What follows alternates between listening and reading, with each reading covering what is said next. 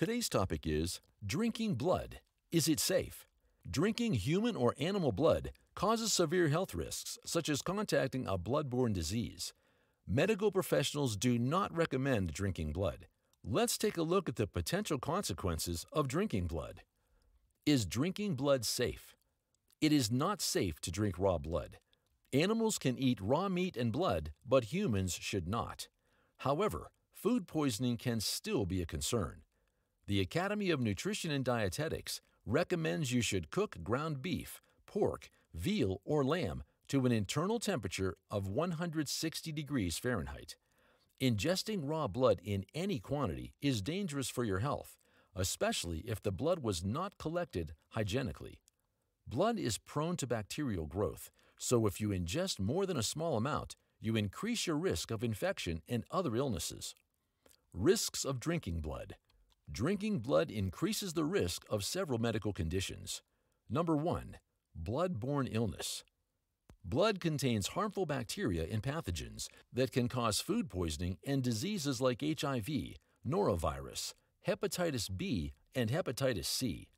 Most people don't have the testing resources to confirm that the blood doesn't have contaminants. To avoid foodborne or blood-borne illnesses, you should cook anything you want to eat thoroughly, using safe food handling, cooking, and cleaning practices. Some of the practices include washing your hands before and after cooking, preventing raw food from coming in contact with cooked food, or cooking surfaces, freezing or refrigerating food as required, cooking meat to a safe internal temperature, and storing leftovers safely. So if you're thinking about taking any raw blood, you should reconsider due to these health risks. Number 2. Hemochromatosis. This occurs when the body absorbs too much iron, which can build up to harmful levels. There is primary hemochromatosis and secondary hemochromatosis.